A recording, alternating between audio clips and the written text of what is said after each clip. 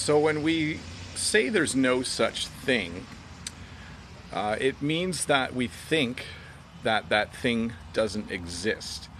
So, for instance, someone might say that they can't wait to get Christmas presents from Santa Claus. And you could reply by saying, there's no such thing as Santa Claus, which would mean that you believe that Santa Claus doesn't exist. You could also have someone say, there's a ghost in my house. And you could respond by saying, there's no such thing as ghosts, which means that you believe that ghosts don't exist.